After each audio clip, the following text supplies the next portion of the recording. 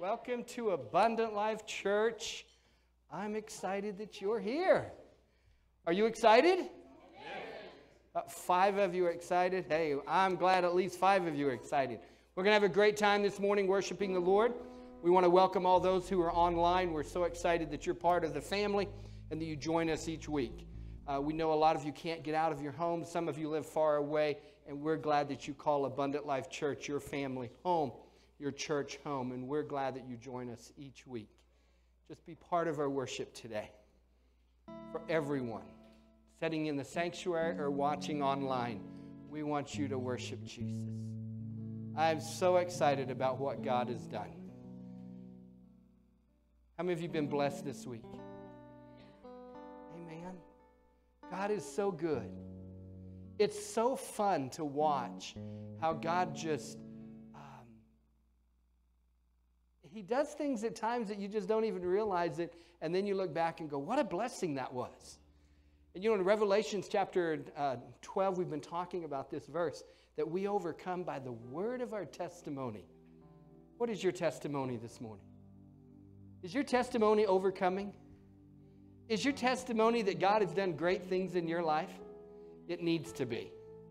We're going to make some confessions this morning, so if you'll look at the board, Jonathan, it's online for those of you who are watching online. Make the confessions with us. Join me. Say this with us and put some enthusiasm in your heart. I am the righteousness of God in Christ Jesus. I was chosen before the creation of the world. I have been gloriously saved by the blood of the Lamb, Jesus. God has given me a purpose. I am alive in Christ Jesus.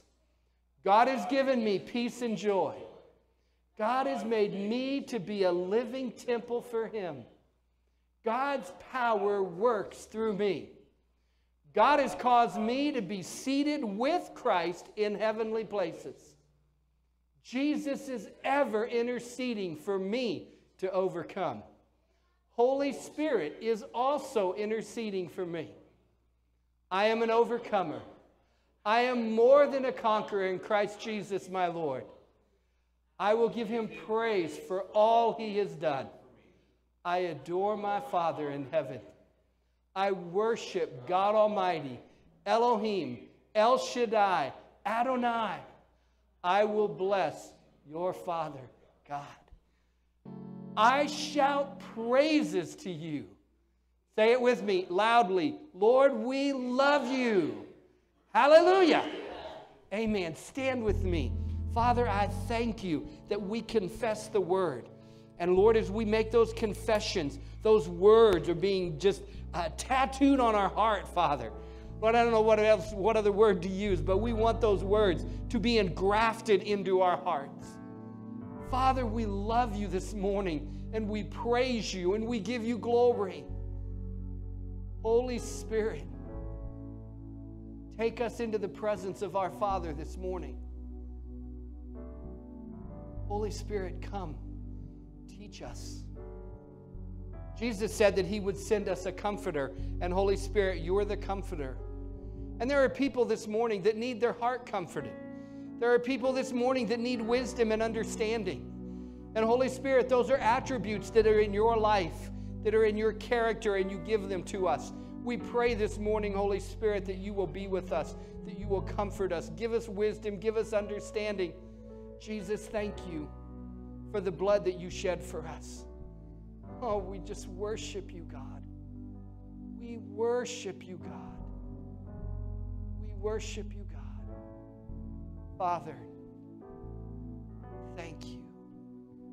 Sir, we bow our heart before you. We bow our heart in your presence, and we give you glory. We adore you, Lord. We give you our adoration. That moment in time when everything else stops and it's just you and us. Nothing else matters. Father, we want to know you this morning. Fresh and new. Refresh us. Revive us. Father, we thank you for it. We honor you today. We give you praise. Thank you, Lord. Just lift your hands to the Lord. Give him praise this morning. Tell him how much you love him. Father, we love you. We praise you, God. Thank you, sir. Thank you for loving us. We adore you. In Jesus' name. Amen. Are you ready to worship? Let's lift up the name of Jesus.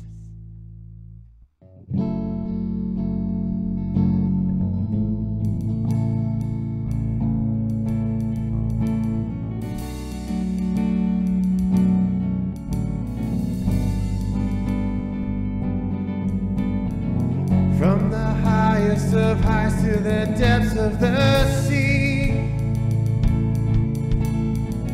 creation's revealing your majesty. From the color of fall to the fragrance of spring, every creature unique in the song that he sings, and all exclaiming, indescribable, uncontainable. You place the stars in the skies and you know them by name. And you are amazing, God. And all powerful, untamable, awestruck we fall to our knees as we humbly proclaim. And you are amazing, God, who has told every lightning bolt where it should go, or seen heavenly storehouses laden with snow, who imagined the sun and gives source to its light, yet conceals it to bring us the coolness of night. None can fathom, indescribable, uncontainable. You place the stars in the skies and you know them by name. You are amazing, God. And all powerful, untamable, awestruck we fall to our knees as we humbly proclaim. You are amazing, God. And you are amazing, God. And you are amazing, God. Indescribable, uncontainable. You place the stars in the skies and you know them by name. You are amazing, God. All powerful, untamable, awestruck we fall to our knees as we humbly proclaim. And you are amazing, God. Indescribable, uncontainable. You place the stars in the skies and you know them by name. And you are amazing, God. Incomparable, unchangeable. You see the depths of my heart and you love me the same. And you are amazing, God. And you are amazing, God. And you are amazing, God.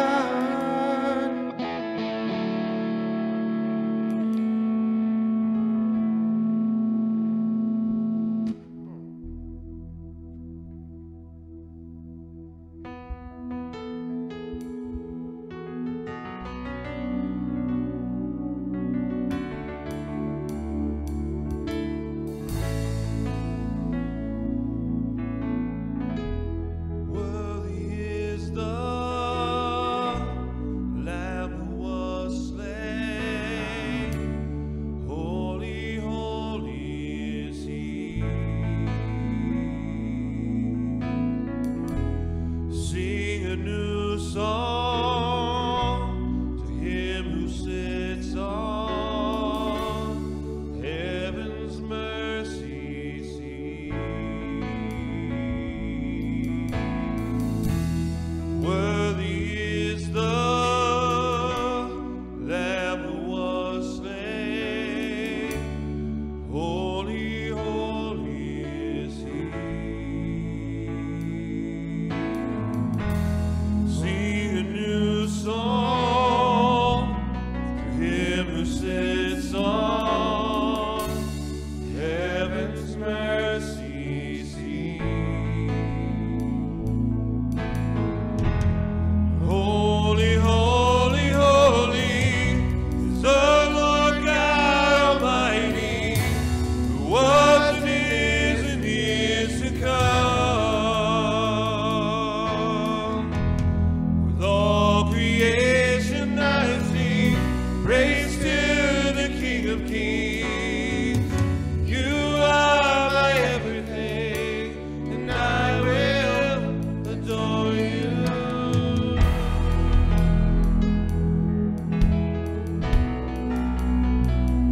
I will adore you.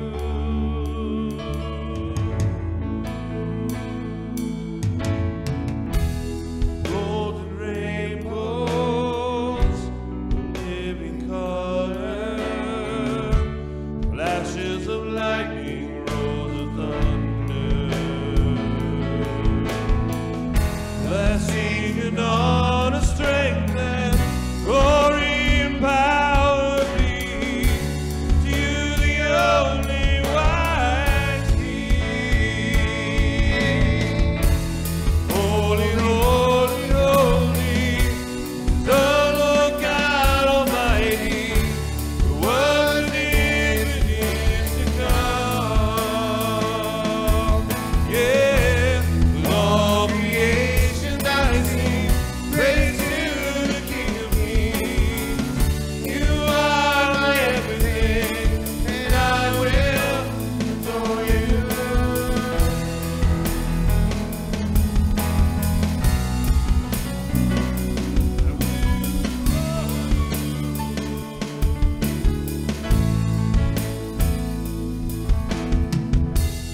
Filled with wonder, awestruck wonder, at the mention of your name. Jesus, your name is power, breath and living water, such a marvelous mystery.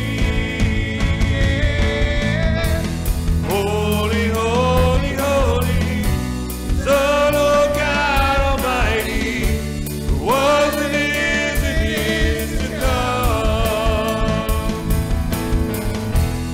All creation I sing praise to the King of Kings. You are my everything, and I will adore you. Holy, holy, holy is the Lord God Almighty, who was and is to come. With all creation I sing praise to the King of Kings.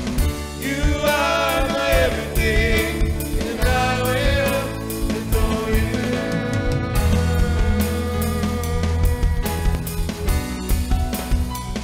I will adore you. I will adore you. I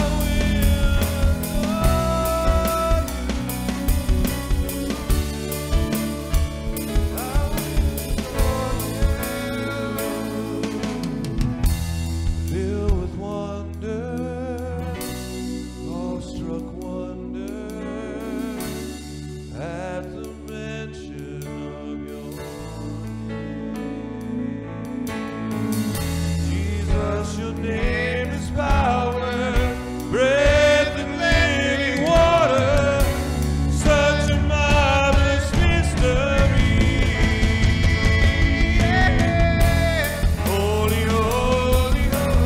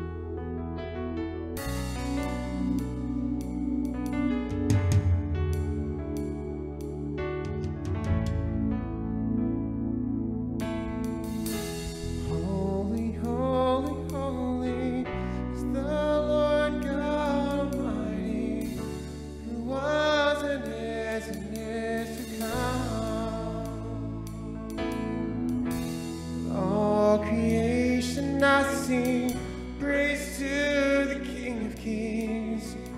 You are my everything, and I will adore you.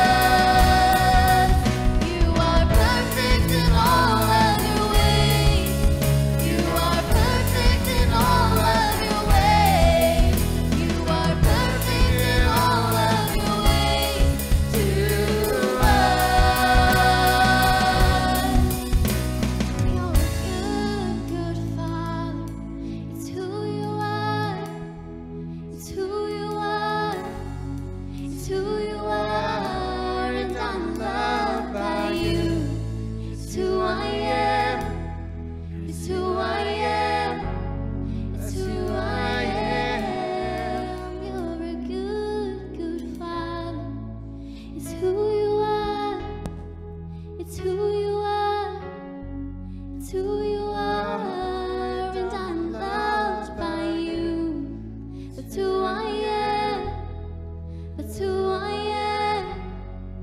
That's who I am.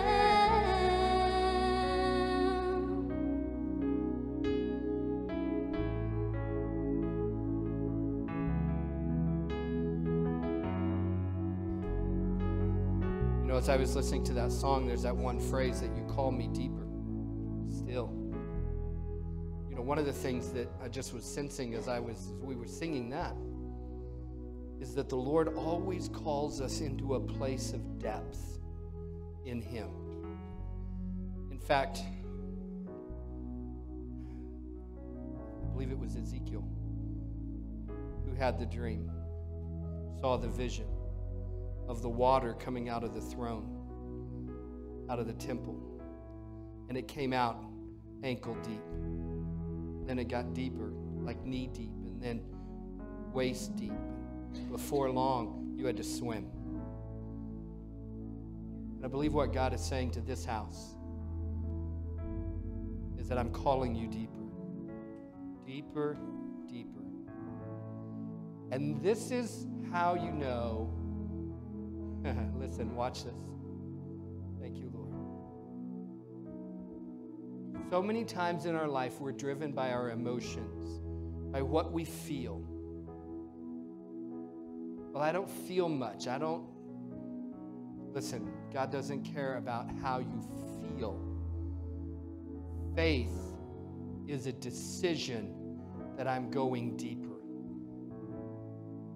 I can stand at the side of the pool all day long and look at the water and go, I just don't feel it. I just don't feel like, I don't know, it might be cold. It comes to that point where we make a decision. I'm diving in. And we dive in. And it doesn't matter the cold. It doesn't matter the heat. It doesn't matter the depth. We make the decision, I'm going in. And I'm going to give it all. And I believe that's what God is saying to Abundant Life Church this year.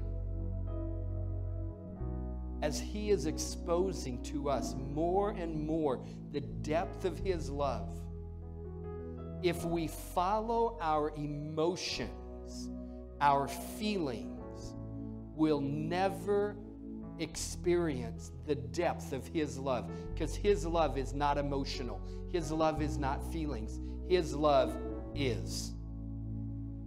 It's just there, because that's who He is the very essence of Him is love. So if I'm going to know God, I can't look to my feeling. Well, I just don't feel like that this morning, or it doesn't matter what I feel. By faith, I know that God loves me. And that one line in that song, it says, I am pleased with you. And I think about that. And you know, a few months ago, I quit saying to my children, I'm proud of you. Because proud is an emotion. Proud is the Bible says don't be proud. And the Father never looked at Jesus and said, I'm proud of you. He looked at Jesus and said, this is my Son in whom I am well pleased. See, that's a comment of love. I'm pleased with you.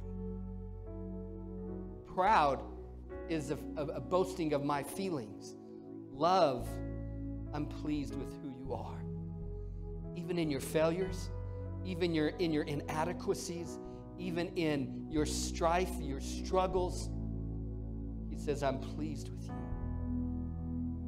I love you. And I believe this year that God is saying, come deep with me, come deep. And that's what we've been teaching all year. I've built a bridge. Love will build a bridge. Love will build a bridge over every obstacle that stands in your way. It's His love. As we sang that, He's a good, good Father. He is a good Father. And He does love you.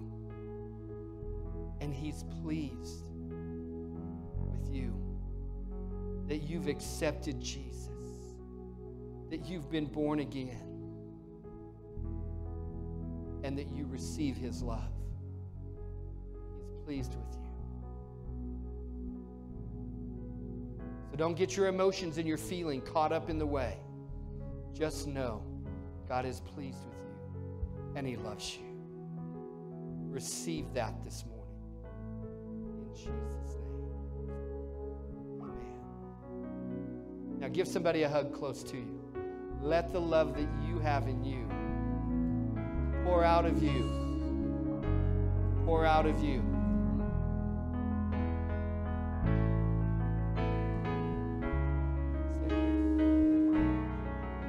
And while we're coming out of worship, as we're coming out of worship, we're going to pray for people who need to be saved. So I don't want you moving around a whole lot. I want you to listen now. We're going to pray for people who need to be saved. Every Sunday this month, we're putting prayer requests up here, and I've asked you to do at least 2. And if you were not here last Sunday and you've not put names of people up here to be prayed for, then I want you to just raise your hand, because we've got prayer request forms for you to put 2 people down. The Lord is really impressed in my heart that we need to be praying for people to be saved. So if you've not put anybody down, raise your hand, and the ushers will get you this form. If you have put people down and you have more people, raise your hand. Here's what I believe God is saying. Here's some up here, guys. Here's what I believe God is saying. We are in a moment of time for this house where God is hearing our prayers and people will be saved. There's some over here. Guys, get these forms out. Some up here. They may need pens. Get your names down on here. And after you get your names down, just come and lay them up here on the altar. They're going to be here all month long.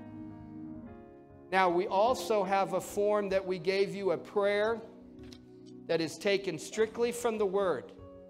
Everything in here. In fact, on the bottom of this, there's scriptures that I want you to research, because it will show you where this prayer came from. Everything in this prayer is based on the Word. And how many of you know that God's Word will not return void? And when we pray His Word, He is in agreement with it already. And so it's a done deal. And when 2 of us agree as touching anything on this earth, it's done. So what Scripture says.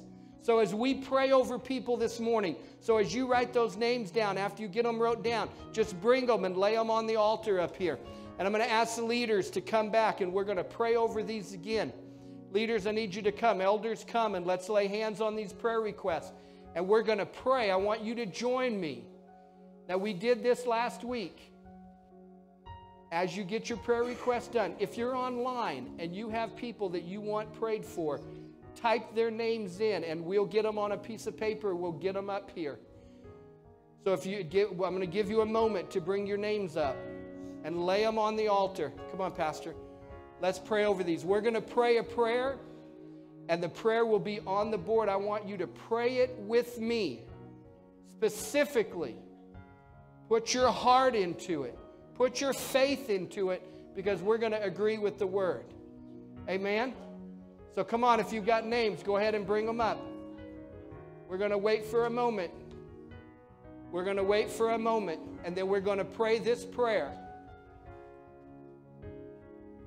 Thank you, Jesus. Come ahead. Lay them on the altar. Go ahead. We'll wait on you online as you send your names in. We're getting them on paper right now. And here's what I believe. That in the month of March, you're going to see these people come to Jesus.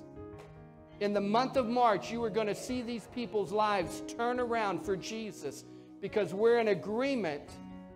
We're in agreement that God is saving these people. We know it's His desires to save the lost. Amen. Jonathan, are you getting names? Okay. Let's say this prayer. Stretch your hands towards the prayer request. And when we come where it's empty, put the name of the person you're praying for. Put their name in there. So let's pray. Father, I come before you in prayer and in faith, believing. Your word says you desire all men to be saved and come into the knowledge of the truth. So I bring, put their name, before you this day. I break the power of Satan from his assignments and activity in, call their name, life in the name of Jesus. Now, while Satan is bound, I ask that you send forth the perfect laborers to share the good news of the gospel in such a way that will listen and understand it. As the truth is ministered, I believe Bob will open his eyes to the gospel, come out of the snare of the devil, and make Jesus Lord. Father, I ask you to fill Deborah with the knowledge of your will in all wisdom and spiritual understanding. As I intercede in her behalf, I believe the power of the Holy Spirit is activated, and from this moment on, I pray and thank you for their salvation. I am confident that you are alert and active, watching over your word to perform it. It will not return to you void. It will accomplish that which you please and prosper in the thing whereof it was sent. Therefore, my confession of faith is, God has begun a good work in Bob's life, and he will perform it and bring it to full completion until the day of Jesus Christ, in Jesus' name. And then there's the scriptures. So, Father, I thank you this morning as we have prayed and agreed that these people are coming to the knowledge of Jesus. Not coming, Lord, they've already come. We receive it in Jesus' name.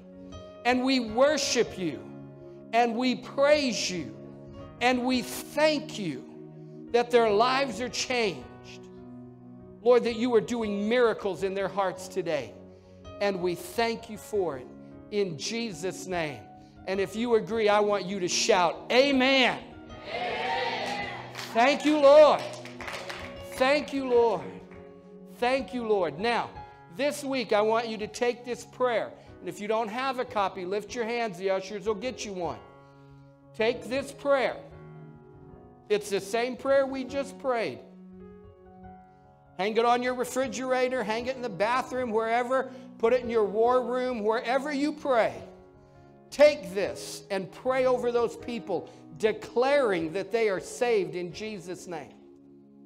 Because I know that God is doing a great work today. Amen? And you may be sitting there, and it just hit my spirit. Somebody sat there thinking, I've been praying for years for this person, and they haven't got saved yet. Get that thought out of your mind. Don't think it again, because that gets you into doubt and fear. But when you see them, when you think of them, thank God that they're saved. Give him praise that they've already been won into the kingdom of God, that they've already come out of the kingdom of darkness into the kingdom of light, because that's what God is doing today. Amen. Thank you, God. Amen. Wow. Thank you, Lord. All right, let me give you a few announcements. Wednesday night, Bible study, 6:30. Thursday night, we have the men's recovery group at 7. Friday night, we have prayer at 7. This coming Saturday, from 9:30 to 1:30, 2 o'clock, we're having an all-church cleaning day. And we're going to be working a lot outside. So if you have anything that works outside, clippers, weed eaters, all that kind of stuff, bring them, and we're just going to hit this outside. We got a few things to do on the inside, but we're getting ready for Easter. We're getting ready for our outreach. And so get ready, come Saturday, and we'll have a great time and a great fellowship. We did this a week ago. We had about 15 people showed up. We got a lot done. And I need some of you that hardly ever come. I need you to come and be involved and help. It's a great fellowship time. We'll pair you up with somebody that you don't hang out with ever, and we'll just let you become friends. And it'll be a good time. 9:30. We'll serve lunch. We'll order pizza in or something, but we'll serve lunch and have a good time of fellowship. Amen. You want to talk about Easter? Come on. We have our Easter outreach coming, and we are, 30 days, not 30, we're 28 days away. 27, 4 weeks from yesterday. Yeah, it's exciting. Amen. Good morning. How are you doing this morning? Aren't you glad that you came and we could fellowship together this morning in the house of God? Amen? Amen. I like to fellowship with the brethren. That's what the word says, right? The brethren. So we come together and we fellowship together. I'm thinking about how every day, I have my time with God and my fellowship with God every day. But when we come together, wow, what an impacting moment for my spirit. Amen. It is for me. I hope it is for you. Amen. When we come together and we just exalt the King of Kings and the Lord of Lords. Amen. Amen. Man, you come in and you get stirred up to go out and do ministry. That's our job, right? That's what Pastor Elihu's job is, and Pastor Dusty's job, and Brenda's job, and my job is to equip the saints for the work of ministry, right? So when you come in here and we equip you, we expect you to go out and do work of ministry because now you're full. Amen. That's not what you asked me to do, huh? Sorry. You're all right. That's a good word. Go ahead. All right. Good word. Easter outreach. It kind of all goes together because when you're full, then you can give out, right? So Easter outreach is coming, and we've got a lot of things planned. The number one thing that we have to do right now is fill those eggs back there. So, Tom, is that how I had those? Can we swap those around? Those eggs that are in the back that are in the bag, yeah, that one, those are empty. Those eggs need to be filled. So please, please, please take those eggs and fill them up and bring them back and put it in the other. We just swap those right around. Thank you. So the other bag, the other one is all full. Already full. So we already have a bunch that are full. Yeah. Amen. So the eggs that are in the bags are not full. So either you take them and fill them or bring us some candy because we have a lot of people that will help us fill. So we have about 3,500 eggs total. So we really need help filling them. Okay, so that's the number one thing. Anything else that I need to say about that? Well, it's really simple. If somebody goes out to Walmart and picks up one of those great big bags of candy, they're about $14, and there's about 400 pieces of candy in them. Yeah. And if 10 of us did that, we're done. Yeah, sure.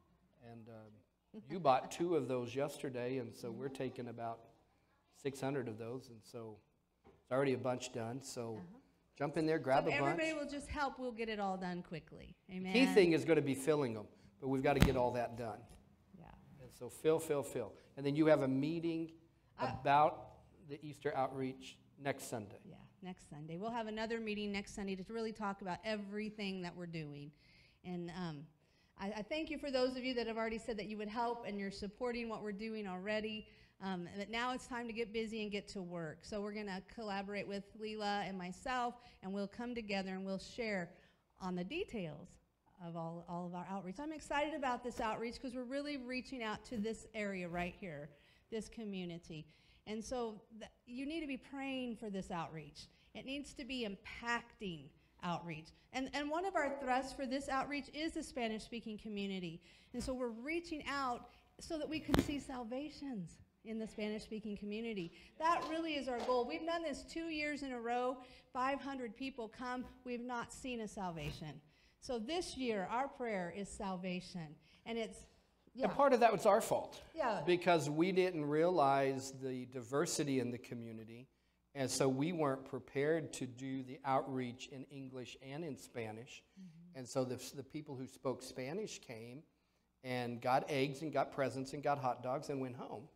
Because we weren't prepared. This year we're prepared. Right. We're going to be in both languages.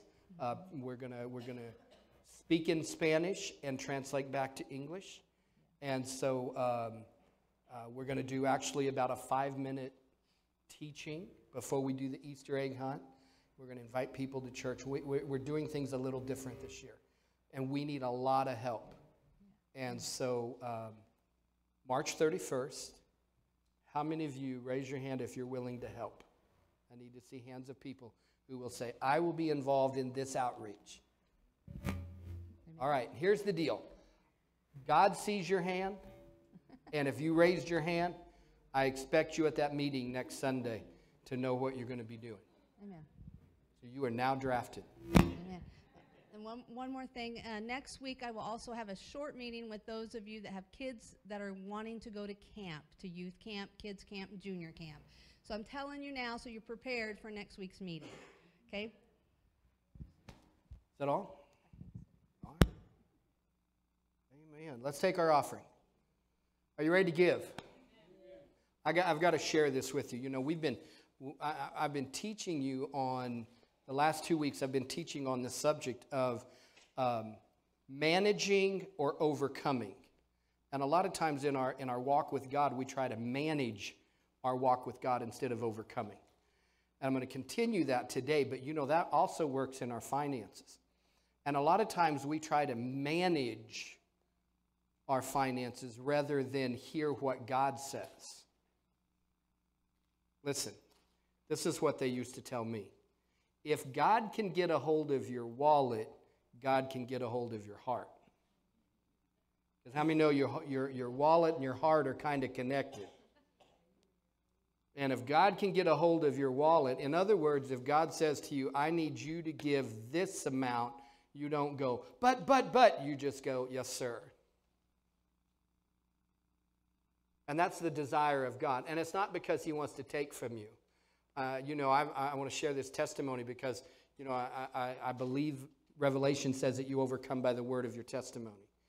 And Teresa and I have been very faithful in our giving and in our tithing and just sowing seed. We're constantly sowing seed. You know, I tell you, there are times I'll come home, we'll go grocery shopping. I'll come home the next day and half the food's gone. I'm like, what happened to our food? She gave it all away. You know, and she just constantly gives, and she's done that all of our married life. Well, we have a bill that we pay every month, and we got the monthly statement in the other day, and we made our monthly payment on it, and underneath the payment there was another payment, and on it said gift, $1,000. We don't even know where it came from. Somebody paid $1,000 on a deal that we're paying off. And it put us that much closer to getting it paid off. We have no idea where it came. It's just all it said, gift. Now I don't tell you that to brag about that, not to brag about us. I tell you that to brag about what God's doing because we've been faithful. And we've sown seed, and we've sown seed, and we've sown seed. And at the time you don't even realize it, harvest comes. It just shows up. And we give glory to God. I told you this last Sunday. I'm going to tell you this again. Giving God praise is so important. The children of Israel came out of Egypt, crossed over the Red Sea, and they worshiped God. I mean, they celebrated in Exodus chapter 15. You see it.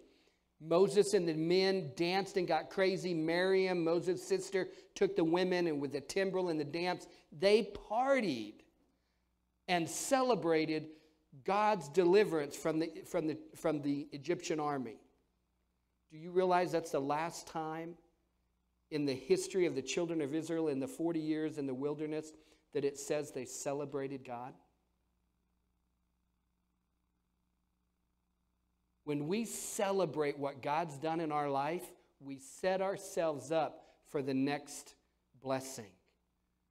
Too many times we keep celebrating. We stop celebrating. And I want this church to be known as a celebrator of what God has done. Amen? Amen? Let me ask you this question. How many of you know that God has blessed you greatly? Amen? So as you give this morning, I want you to realize that as you give, you are setting yourself up for the next celebration. Amen? And when it comes, I want you to celebrate. I don't want you to go, oh, this was really nice. I want you to celebrate. Amen? Philippians chapter 4 says this, my God will supply all your needs according to his riches in Christ Jesus. How many believe that he'll supply all your needs? Amen? Amen. 2 Corinthians chapter 9 verse 10 says this, or verse 6. Now this I say, he who sows sparingly shall also reap sparingly, and he who sows bountifully will also reap bountifully. Each one must do just as he purposed in his heart, not grudgingly or under compulsion, for God loves a cheerful giver, and God is able to make all grace abound to you, so that you always having all sufficiency in everything may have an abundance in every good deed. How many of you need an abundance? You ready for the abundance? God's teaching you how to walk in abundance right here.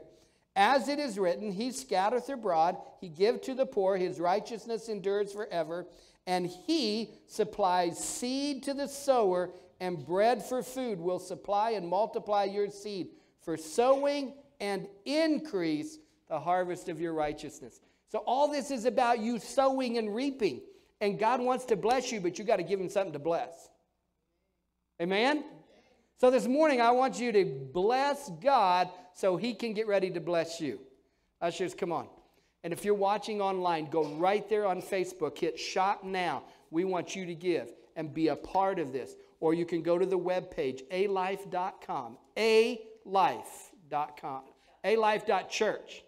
alife.church. And go under give. Now, it's not life.church. It's a life. Make sure you get that. Let's pray. Father, in Jesus' name, I thank you for the opportunity to sow into your kingdom and to bless you and to honor you. And Father, I give you praise this morning for the opportunity that you give us to bless. And so this morning, Father, as we sow into your kingdom, I thank you that we are setting ourselves up for great blessings. I honor you, God, and I give you praise. In Jesus' name, amen. Ushers, go ahead. Thank you, Lord. Thank you, God.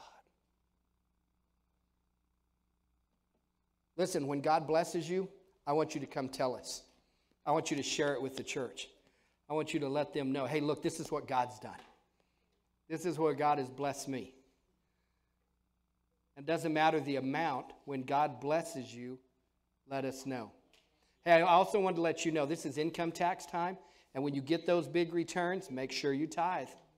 A lot of people get income tax and forget God. Don't do that. Bless God in your income tax too. Amen? Amen. Middle school kids, follow Pastor Teresa back there. Go to your class. Have a good time. 6th through 8th grade. Amen. Grab your Bibles. Let's go. Now, I'm going to pick up where we left off last week and just continue on that theme of just thinking about that God, love will build a bridge to overcome. And I gave you the thought that too many times in our life we manage our Christianity rather than overcoming the issues of our life. Give an example. Somebody who has a bad temper. My father used to tell this story as a kid as I was growing up. There was a husband and wife, and both of them had this really bad temper, and they both blew up. And so they made this code between the two of them that if one of them had a really bad day, they would do something so when the other person saw them, they would know, I've had a bad day, so let's work together to help me stay calm. And her signal was she would take the corner of her apron and she would tuck it into the tie. So if he walked in and he saw the corner of her apron tucked in, he knew she'd had a bad day. And so he had to help her through it so she didn't blow up. So his was if he came home and he had his hat on backwards, she knew he had had a bad day. So that went along really, really good until one day he came home from work and he's got his hat on backwards and she's got her apron tucked in. And the managing of their anger was out the door. Because he couldn't help her and she couldn't help him because they were both in a bad place. When we're managing our Christianity or managing the issues of our life, we will fail. We will fall. The only way that we're going to be able to take the situations in our life and overcome them is by the pattern that I've set before you the last 2 weeks. So I'm going to rehearse the last 2 weeks' scriptures, and I hope you take some notes and write these down. The first week, I gave you 4 steps that will help you overcome instead of manage. And I'm just going to give them to you real quick, so those who weren't here, you can write them down. And if you can go back and watch them online. The 4 steps are this. The first one is watch what you speak. You got to watch what you speak. According to Proverbs 18:21 and Revelations 12, verses 10 and 11, you got to watch what you speak. And I told the church, I told Wednesday night Bible study this. Teresa and I were, Brendan, David, and Teresa and I went to a deal last Sunday night, a minister's deal. And one of the speakers was standing up there, and this is what they said. In the middle of their talking, they stumbled over their words. Have you ever stumbled over your words? And this is what the person said. I can't talk tonight. And I reached over to Teresa and I said, do you see that? She's like, what? She doesn't even realize what she said. She just said, I can't talk tonight. Well, that's not true. She can talk. She was talking. She just stumbled over a word. Pastor, you're being picky. Yes, I am. Because the word says to watch what you speak. Life and death are in the power of the tongue, and those who love it will eat the fruit thereof. Right? So I'm showing you, first thing you got to do is watch what you speak. Too many times we say things that we don't even know we're saying. How many of you have been watching your words lately? Nobody's watching their words. All right, church, that's why I'm on this 3 weeks now. 3rd week. This is the 3rd week I'm teaching this. I'm going to stay on it till you get it. Watch your words. Watch what you speak. Life and death are in the power of the tongue. Deuteronomy says this. Heaven and earth records against you this day life and death, blessing and cursing. Therefore, choose life that you and your seed may live. Listen, if you're not careful what you say, you not only affect you, but you're affecting the generations to come.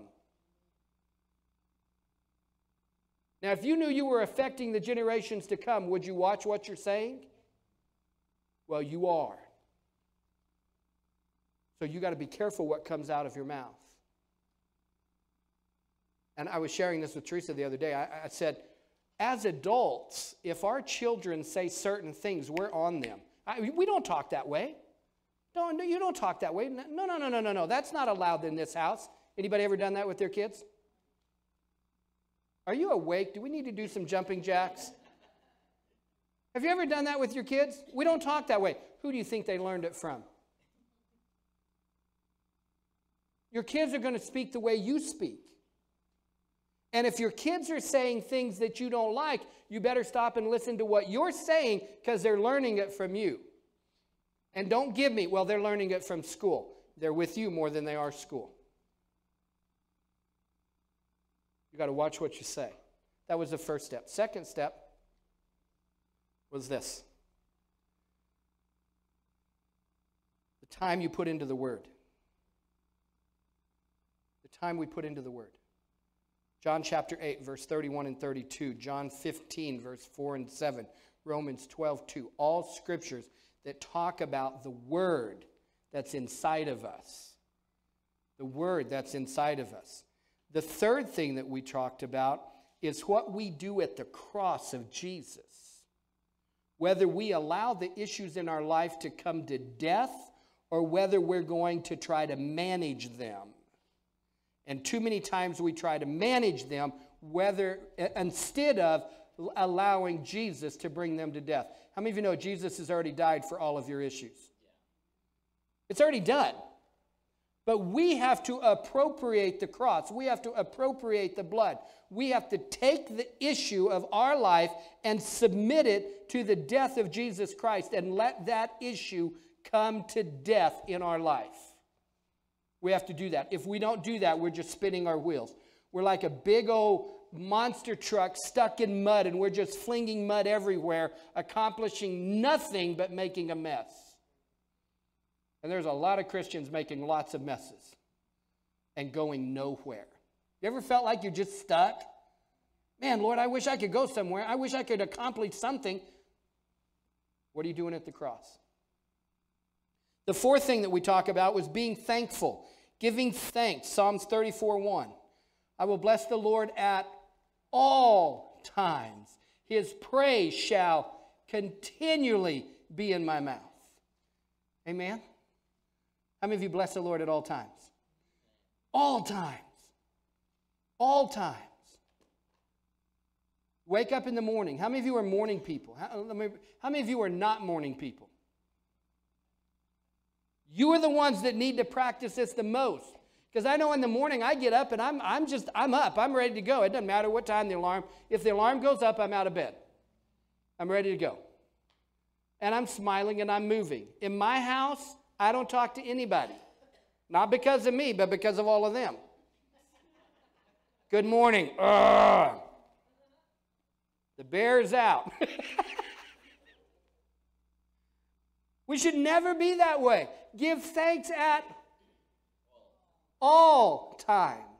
His praise shall continuously be in my mouth. You want me to praise God in the morning? Yes.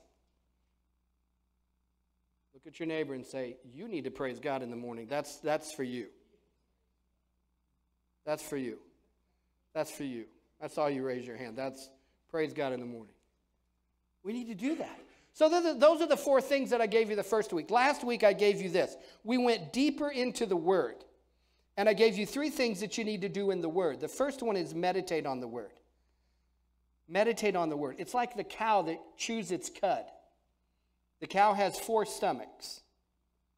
It takes the food in, it chews it, it swallows it, it throws it up into its mouth, chews it again, swallows it into the second stomach, throws it up again, chews it some more, swallows it into the third stomach, throws it back up, chews it some more, takes it down into the fourth stomach. We need to become cud eaters of the Word. Meditating on the Word is what the Word says in Joshua 1:8. It says, I'll not allow the law of the Lord to depart from my mind. Constantly speaking the Word. Constantly. How do I meditate on the Word? The Lord, the creator of the universe, the lover of my soul. He is everything. The Lord is. He is. Is. That's a 2-letter word, but it's powerful. It has an action to it. The Lord is mine. Shepherd. What's a shepherd do? The Lord is my shepherd. A shepherd keeps me safe. He causes me to lie by green pastures. He leads me to still waters. See, you're meditating on the Word. You're meditating on the Word. You're devouring the Word. And that's the first step that you got to do if you're going to overcome when it comes to the Word. The second thing is practice the Word. James 1:22 says, be a doer of the Word and not a hearer only. There's a lot of Christians that are hearing the Word but are not doing the Word. And you say, that's kind of judgmental. No, it's not judgmental. It's just fact. Because you see the fruit of it in your life. I get calls from people all the time. Pastor, I need this. Pastor, are you doing the Word? Now, I'll counsel with anybody. I'll pray with anybody. That's not a problem at all. But sometimes If you'll do the word, you don't need someone to pray for you. You've already done it. Practice the word. The third thing is give the word first place. Proverbs 4, 20 through 22. So if you don't have all those notes, if you didn't get all those scriptures, you can go online and watch the last two services. And if you send me an email, I'll send you a copy of all those scriptures. Today, I want to take it a step further, and I want you to go to Isaiah chapter 40. And I want to look at some things. Let me ask you this. How many of you need to be strengthened in the Lord? Nobody? Okay, let's go home. I said, how many of you need to be strengthened? Nobody moved. If you're all good, let's go home. How many of you need to be strengthened in the Lord? I'm going to teach you. Now listen. What I've taught you the last 2 weeks are the foundation of what you need. You can't take what I'm going to teach you today and apply it if you don't apply the word. Okay? It's like taking a puzzle that's all Oreos. Have you ever seen one of those puzzles that's like one color? I had a friend of mine that had a puzzle one time that was just a bunch of Oreos. Just a picture of Oreos. And they had to put it together. First of all, to put a picture together of Oreos is stupid because you're getting hungry the whole time you're putting it together. But they're putting all this picture to... How many of you know one Oreo looks just like the other Oreo? And when you're trying to put pieces together, you're going to miss things. Church, we're going to miss things if we don't do the foundational things first. If we don't apply what I've taught the last 2 weeks, what I'm going to teach you today will become just like the seed. The Jesus talked about the seed and the sower, where the seed falls on the ground. You get excited about it, but it's on hard ground, and the birds come and eat it up, and it's gone, and you receive nothing from it. I don't want you to be that way. Apply what I've taught the first 2 weeks. Getting into the Word. Begin to devour the Word. That one scripture in Proverbs says, attend yourself to the Word. Pay attention to the Word. Watch the Word. Know the Word. It's what it's talking about. So today we're going to look at Isaiah, and I want you to think about some things here about how to gain strength. We're going to look at Isaiah 40, starting in verse 28. Do you not know? See, God, this is God's talking. He's asking you some questions. So I want you to think about it. Do you not know? Have you not heard? The everlasting God, the Lord, the creator of the end of the earth. Watch this. He's trying to get a point across. Because he's not just saying God. I mean, he's trying to deliver a punch here. I want you to pay attention. The everlasting God, the Lord, the creator of the end of the earth, does not become weary or tired. How many of you are thankful that God doesn't become weary? How many of you are thankful that the next time you go whining to God, he's not like, oh Lord, here they come again? I wonder what God does. How many of you all walk around going, oh God, oh Lord, what does God do? Oh, wait, who do I say something to? I'm just kidding, come on. The everlasting God, the Lord, the creator of the ends of the earth, does not become weary or tired. His understanding is unscrutable. Listen, he understands what you're going through. Jesus went through every temptation you will ever go through. And he overcame. That's something that we need to understand. Jesus went through it, and he overcame it.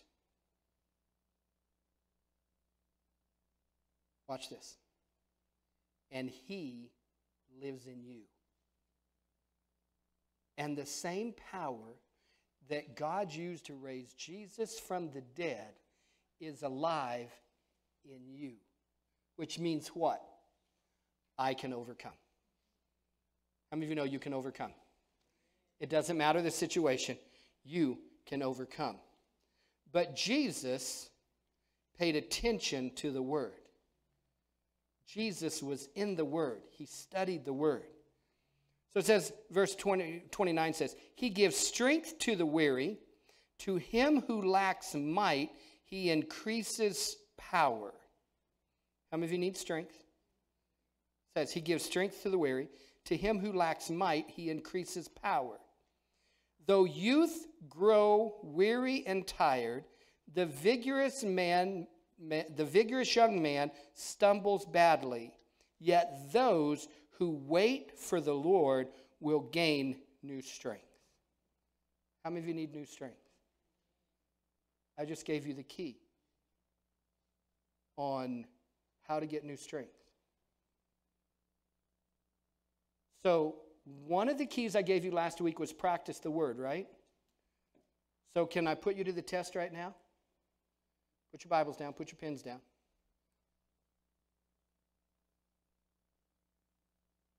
He says, wait on the Lord. Let me give you the definition of wait first before we do this. The word wait means this. It means to wait. To look eagerly for. To linger. But when I got deeper into the Hebrew, this is what it means. It means binding together. Twisting together. Ecclesiastes says this. If one can overpower him who is alone, two can resist him. A cord of three strands is not quickly torn apart. So here's what's happening. When we learn to wait upon the Lord, there's us, there's God, Father, God the Holy Spirit, God Jesus, starting to twist together in our life so we become one with him. And isn't that what Jesus prayed in John 17? Lord, make them one with us as you and I are one. So those who wait upon the Lord shall be twisted together with the Lord. Have you ever seen a rope? What makes a rope so strong? What makes the rope strong? It's been twisted together. If you take an old lariat, how many of you know what a lariat is? The rope that cowboys use to rope a cow. If you take one of those ropes and you cut the end, there's three pieces of rope that they've twisted together. And you can untwist that rope. But when that rope is twisted together, you can't break that rope. So they that wait upon the Lord shall renew their strength. Those who are twisted together with the Lord shall renew their strength. In other words, I'm no longer weak because I've been made one with him. But we got to learn to be twisted together. How are we twisted together with the Lord? How are we twisted together with the Lord? Wait. We spend time with him. We're in the Word. So I'm going to teach you really quick how to be strong in the Lord. Are you ready? Close your eyes. And I want you to think about the Lord. I want you to think about his strength and his power. Close your eyes. Everyone. And we're going to take a minute with no one saying a word, just thinking about the Lord. Ready? Go.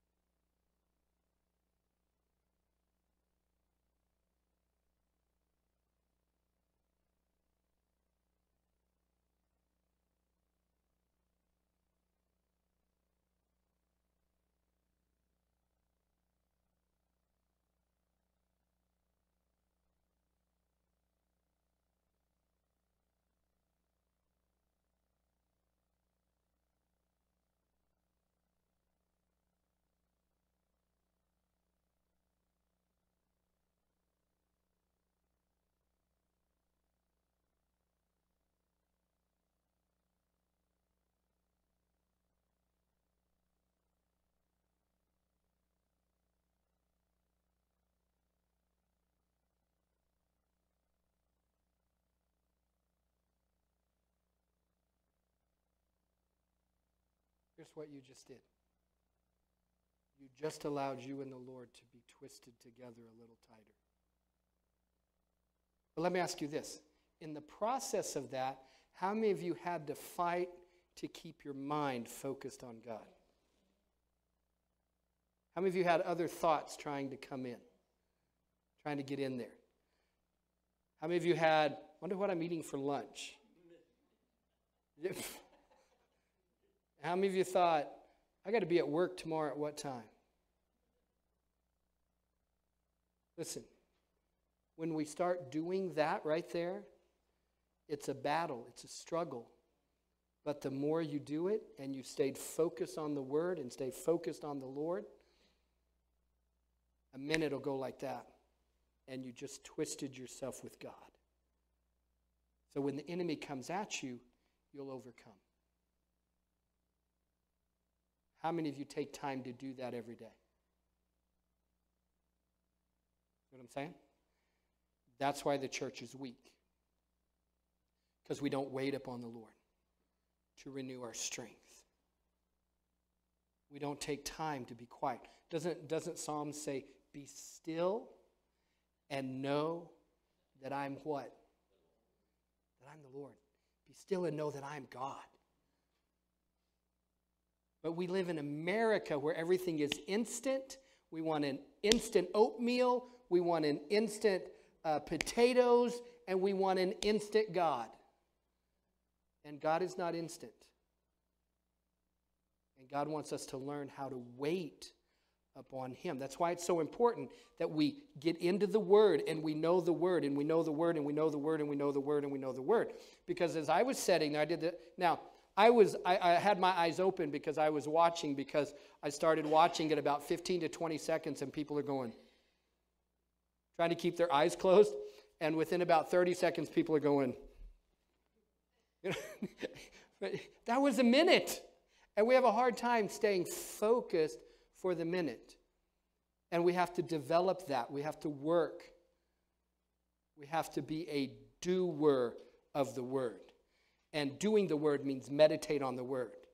So that's what I was doing, was I was meditating on the fact that He's my refuge, that He's my strength, that He's my fortress, that He's my God, He's my protector.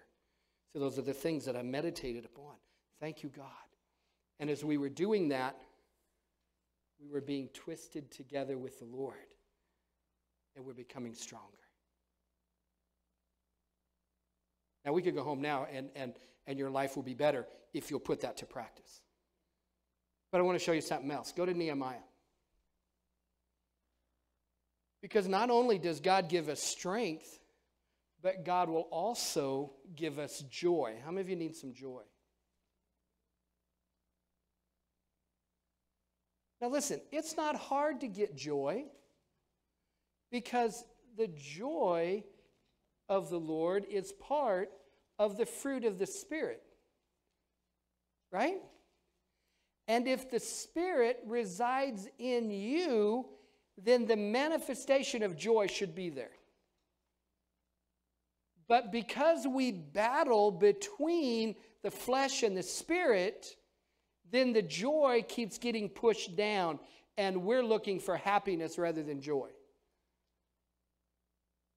I hear this all the time from people. I just want to be happy. I just want to be happy. Happy is an emotion, and it will lie to you. Because you can be happy. If you're living for happiness, you can be happy, happy, happy, and one situation, you'll lose your happiness, and now you're grumpy, angry, mad, blowing up, whatever it is you do, you're there that quick because you're living off of happiness rather than joy. Because when you're living off of joy, situations, circumstances can't steal it from you. Because it is a fruit of the Spirit, not a tickle me, Elmo. Right? I mean, that's what... Have you ever done that to a kid? To a small one who's grumpy and grouchy? And you better quit being grouchy, because if you don't, I'm going to tickle you. Anybody ever do that? You better quit being grouchy, because if you don't quit, I'm going to tickle you. I'm going to get you. And they just keep being grouchy, and so what do? You go tickle them, and what's it do? It makes them laugh, and they're happy all of a sudden. We shouldn't be up and down like that. The joy of the Lord, you can't tickle in and you can't tickle out. The joy of the Lord is constant. But you got to learn how to walk in the joy of the Lord. So in Nehemiah chapter 8, and as I was looking at this and praying over this, I thought I'd read the whole chapter, but for sake of time, and I know some of your stomachs are growling, I won't read the whole chapter, but I'm going to tell you the story. Because then we got to go over to the New Testament, because in the Old Covenant we established some things, but now we've got to pull it together by the New Covenant. In Nehemiah chapter 8, Ezra had come in and rebuilt the temple. Nehemiah had come in with the children of Israel, and they had rebuilt the tabernacle or the walls. And now they're done building the walls. And in Nehemiah chapter 8, Ezra, with a group of priests, call the people together, and they're standing there, and Ezra begins to read the law of the Lord. The children of Israel had not done this for years. This was actually a festival time for them. It's called the Festival of Booths. It lasts 7 days. And they hadn't done this in years, probably since captivity, where Daniel was taken to Babylon and some were left in Israel. But this had gone on for years. No festival of celebrating. So they're reading the scripture, and as they're reading the scripture, the people get heavy-hearted because they're hearing the scriptures of, you have to do this, you have to do this. They're hearing the law. And they get heavy-hearted, and they begin to cry, and they begin to weep. And the Bible says that they fall on their faces, and they're weeping. And Ezra stops them and says, no. This is not what we're doing. This is not what the law should produce. This is not what the law should produce. The law should produce a strength. The word of the Lord should produce a strength inside of you. And then he says in Nehemiah chapter 8, and the last part of verse 10, he says this, do not be grieved, for the joy of the Lord is your strength. So when you get to a place in your life and you don't have joy, you better begin to look at, or when you don't have strength, you need to find out where your joy is. You're not waiting upon the Lord. You're not allowing the Lord to produce that fruit of joy, and you're no longer strengthened. So Ezra said to them, you got to stop. We can't do this. Get on your feet. This is a time of celebration. And we're going into 7 days of celebrating. And that's what they did. They celebrated for 7 days. They did nothing else but celebrated the law of the Lord. Now listen, church, that's all under the old covenant, and we now live under the new covenant. How much more should we be celebrating what the new covenant gives to us? Amen? So the joy of the Lord is our strength, and if you're lacking strength, then the joy is not producing inside of you what it's supposed to. So go over to 1 Thessalonians, because I want to show you a church that has all of the material or all of the circumstances to be in a place of hopelessness. But, because they understood the joy of the Lord, they never got there. The church in Thessalonica was one of the churches that Paul started, but he was only there a short amount of time. He got the church started, he got it up and running, but they were still baby Christians. But because the other cities came in, the other Jewish people from other towns came there and started to attack Paul, he had to flee for his life. And it left the church without the leadership that they needed. But Paul took his leadership and they left, and as soon as he could, he sent Timothy back. And then Timothy came back to Paul because what Paul was concerned about was that the church would fall apart and they wouldn't stand strong. But what Timothy came back with, this message, I want you to look in Thessalonians chapter 1. And we're going to start in verse 6, because here's what it says. You also became imitators of us and of the Lord. How could they become an imitator of the Lord unless they read up about the Lord? Right? You can't imitate something you don't know. How many of you know that? You can't imitate it if you don't know it.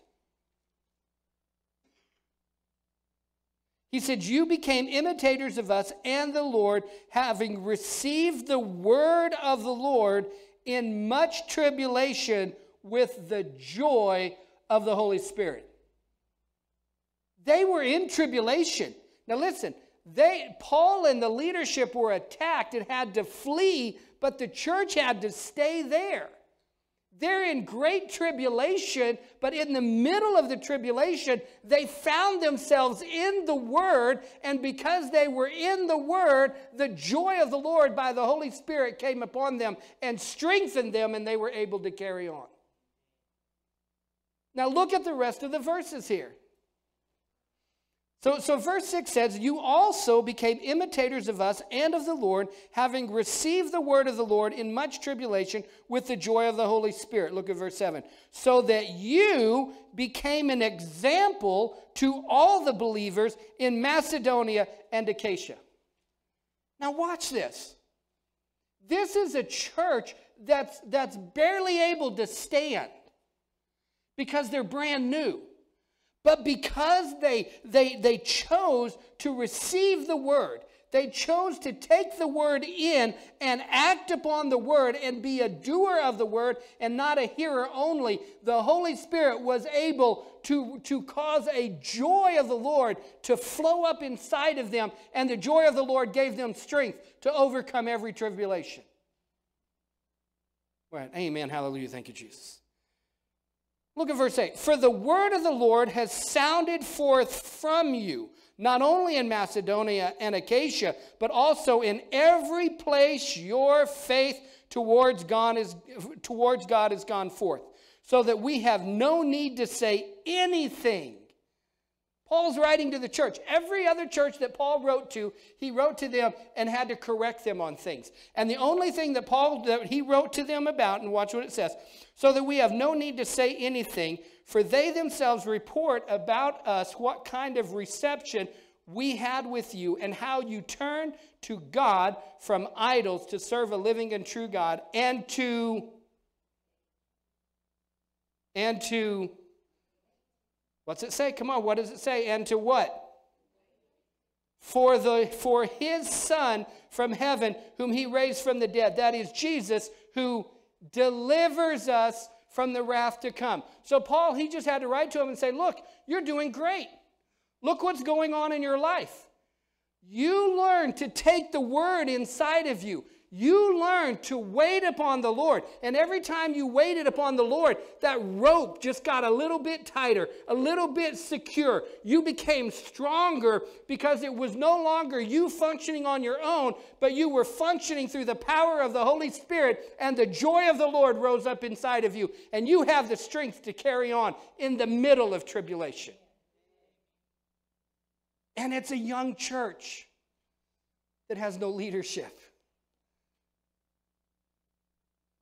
So it doesn't matter what kind of a church we're involved in. They can have good leadership, bad leadership, no leadership. If we make the decision that I'm going to plant myself into the Word and I'm going to study it, I'm going to do it, I'm going to apply it, I'm going to meditate on it, I'm going to be in the Word, then God will take you and He will carry you through to overcoming power every time. You can walk over every situation and be an overcomer, and you don't have to manage it. I don't have to manage this. I got to put this, and I got to do this, and I got to do this, and man, I got to do this. And how many of you have ever robbed Peter to pay Paul? Anybody ever heard that saying? How many of you ever did that? I had to take money from here to pay here.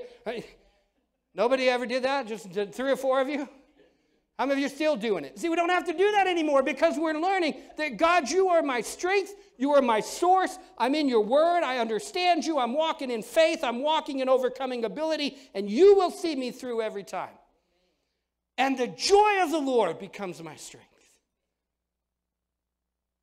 So we have principles that we have to follow. We have principles that we have to attain to. We have to put in our life. We have to walk through. And when we do, we will overcome. Amen. Hallelujah. Thank you, Jesus. I'm more excited than you, I promise you. Wow. So here's my question. How many of you want to be an overcomer and affect your city? Now watch this. The church at Thessalonica not only became an overcomer, they affected their city. And not only their city, but the regions around them. They affected their city. Now I'm going to tell you something about Abundant Life Church. Okay? I've only been here almost 3 years. Some of you have been here 5 years, 10 years, 12 years, 60 years. Some of you have been here a long time. And Abundant Life Church has gone through a lot. It's gone through its good times. It's gone through its bad times. It's done this. But let me tell you what God is saying about Abundant Life Church. He has not given up on us. He's not given up on this place. He's not given up on this neighborhood. He loves this place. He loves this neighborhood. And he's waiting on us to say, I'm going to become victorious. I hear constantly, when I'm out in Enid, I was at a baseball or a softball game the other night, and I'm standing there talking, and somebody said to me, what church do you pastor? And I said, Abundant Life Church. And they went, I used to go to that church as a little girl. My grandparents went to that church. And I said, why don't you come back? Oh, well, they're in another church, and they're planted there. And she looked at her husband and said, we need to go visit there. We just need to go. This church in this city had a name at one time. But something happened that caused this church to go through a very rough time and took it to the bottom. We've hit bottom, and God has taken us back up. And this church will again be an effective, powerful voice in this city. But only if you as the church dig into the Word and know the Word and apply the Word and become a doer of the Word and begin to walk in the strength and the joy of the Lord. So my question is this, for this body, how many of you will take on that challenge? If that's you, stand up. Now, I don't want you to stand up if you won't take that challenge. Don't be a poser. Don't be a liar. If you won't take that challenge, stay seated. But if you'll take that challenge, I want you to stand. Because I want God to do something in this city. And with you standing, you are putting yourself in agreement with the leadership of this church, with the Word, and with the Lord, that I'm going to become effective for the kingdom of God. Now, join hands. Just reach across, grab people's hands.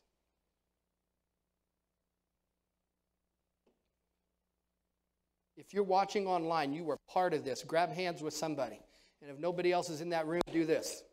Grab hands as an act of faith. I'm grabbing hands because I believe that God has made me part of this church. Not only here in this sanctuary, but online. You may be living in Philadelphia, but if God's called you to be part, you're part.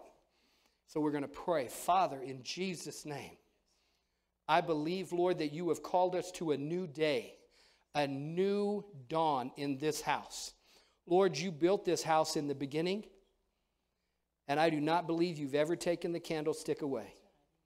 And I believe, God, you've given us a purpose, and I believe you've given us a message, and I believe, God, that you've given us a direction. And Father, we want to be like the church in Thessalonica, where we go, Lord, and even through every tribulation, we stand firm, we stand in the Word, and we stand strong, full of the joy of the Lord. Father, help us to not just be hearers of the Word, but to become doers of the Word. Help us today, Father, as we lock hands with each other and put ourselves in agreement. Lord, I gave them opportunity not to do this, but they've done it. And as they grab hands, as they stand, we're in agreement today, Father, and we're going to hold each other in agreement that we're going to be in the Word. We're going to study the Word, do the Word, hear the Word, meditate on the Word, apply the Word. We're going to rejoice in you. We're going to open our mouth and declare the Word.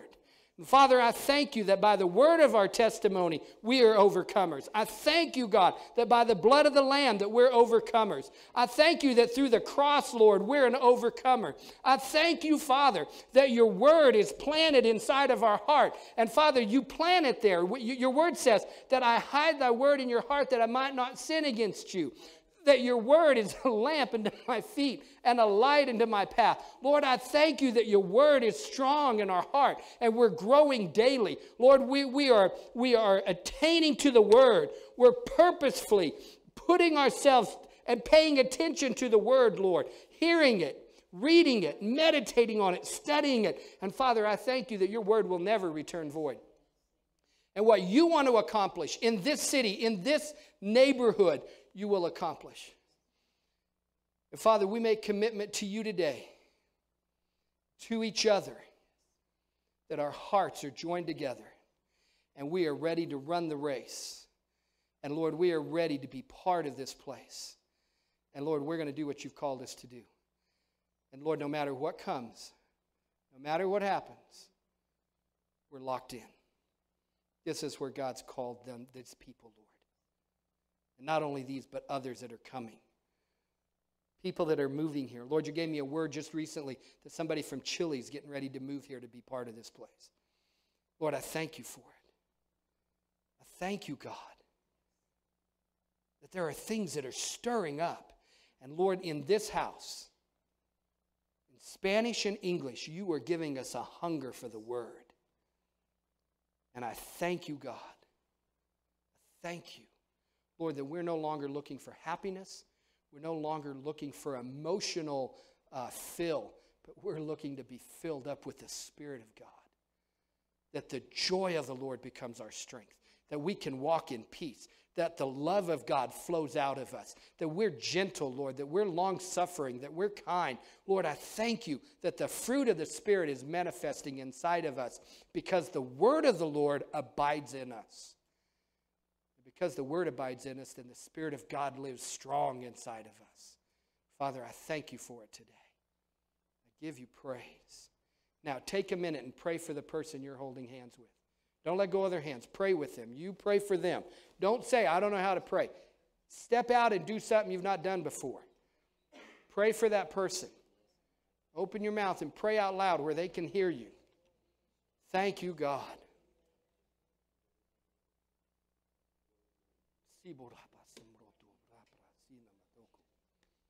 Thank you, Jesus. Praise you, Lord. Praise you, Lord. Praise you, Lord. We honor you today, God. We give you glory. We magnify you. You are holy. You are awesome. Thank you, God. I thank you that you're blessing each person, challenging them, equipping them, Father. Causing a hunger to rise up for the word. Thank you, God. Thank you. These people are saved, God. Every name represented up here is saved. Praise you for it. I worship you, God. I worship you, God. I exalt you, Jesus. You are worthy to be praised. Thank you, God. Thank you, God. If you're watching online, pray for the person that you're believing to be saved. Thank you, God. Thank you, God. Thank you, God. Thank you, God. We worship you, Lord. We praise you, Lord. Lord, I pray for those who are sick in body. I pray for Barbara, Lord. You know that they replaced her knee, and Lord, her knee split back open.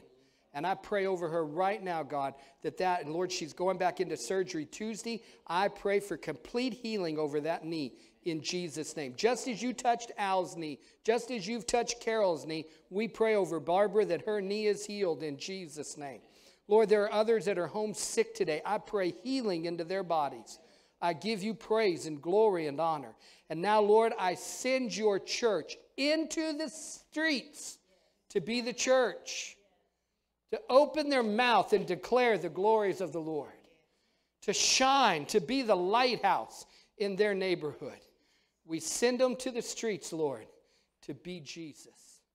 And I thank you for it in Jesus' name. Go be the church. Amen. From the highest of heights to the depths of the sea.